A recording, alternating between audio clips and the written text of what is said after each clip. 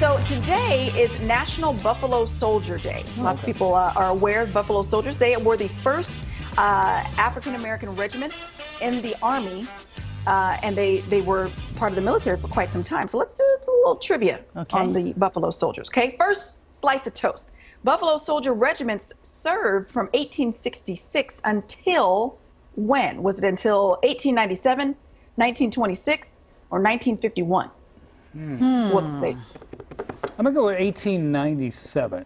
And I'll go 1926. Actually, longer than that. Really? Until 1951, Buffalo Soldier Regiment served. Obviously, they were formed right after the Civil War. And President Truman actually desegregated. He wrote an executive order to desegregate the Army in 1948, but segregation continued for quite some time. So it wasn't until 1951 that the Army was desegregated.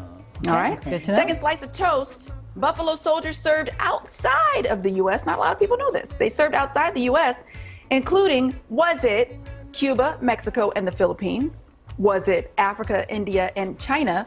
Or was it Japan, France, and Italy? What do you think? I'm going to go with Cuba, Mexico, and the Philippines. Okay. I'll say B. Cody Stark, you are correct, sir.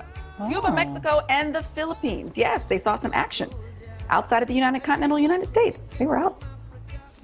Very busy and served, like I said, for quite longer than most people realize. So shout out to the Buffalo Soldiers. I like the song. No history for you. I like the song they're playing. I can't tell what is it.